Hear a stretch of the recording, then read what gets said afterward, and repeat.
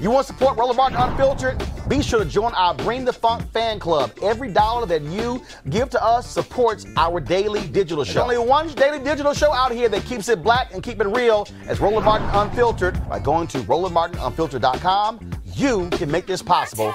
All right, folks, today is also the 50th anniversary of the Stonewall Riots, which took place in the Greenwich Village neighborhood of Manhattan.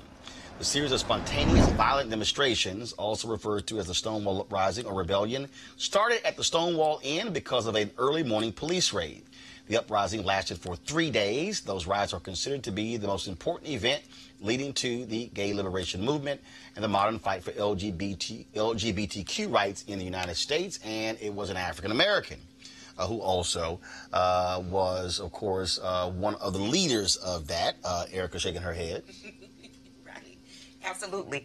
History and context is so important. That is how we're able to value who we are, take control of the things that we actually did put into place, the infrastructures that we put into place, and really to do as both of you have said, exercise our power to vote, because that is where our power lies.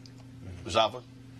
I mean, this is just another example of how we have to ensure that justice is there for everyone. Yep. And it also speaks to solidarity. Now, that solidarity has to be a full 360, if I can say it that way. So, you know, when we stand up for those who are facing injustices, we got to make sure that those folks are also standing up for the injustices that may be happening to us. And that's what true solidarity is about. That's how we force change to happen.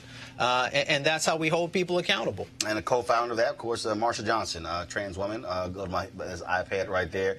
Of course, one of the leaders of Stonewall. Eugene, your thoughts?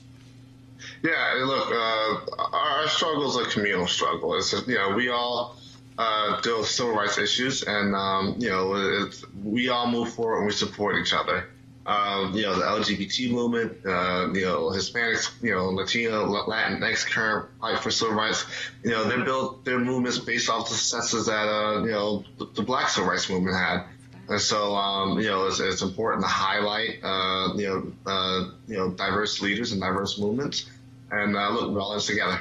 All right, folks, back to our Roland Martin Unfiltered video in just one moment. Hey, folks, MarijuanaStock.org has another great investment opportunity. If you were lucky enough to invest in their last crowdfunding campaign, you know they raised a ton of money in just a few months investing in legal marijuana farms. Those initial investors now own shares of a publicly traded company. They are certainly on fire. And now they have a new investment opportunity that is as good, if not even better, than the last. I'm talking about industrial hemp CBD. For those who don't know, the hemp plant is the cousin to marijuana with a much higher concentration of CBD, which means hemp CBD gives you all of the medical benefits of marijuana without getting you high.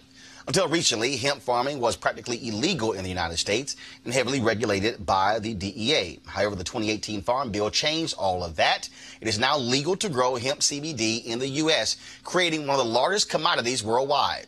They need land to grow all of the plants, which makes for an incredible investment opportunity. And that's where our good friends at 420 Real Estate come in.